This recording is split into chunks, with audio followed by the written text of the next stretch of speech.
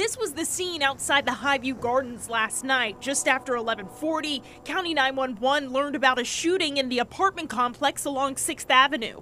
Allegheny County Police say first responders found two men, a 22-year-old and a 21-year-old, shot inside of an apartment. Medics rushed them to hospitals, both in critical condition. We know that one was taken by helicopter, and we were there when an ambulance took the other victim from the scene. McKeesport police requested help from the County Police Homicide Unit. The investigation is ongoing, and County Police ask anyone with any information about this shooting to call the County Police tip line, 1-833-ALL-TIPS. Reporting at the Allegheny County Police Department, Kylie Walker, Pittsburgh's Action News 4.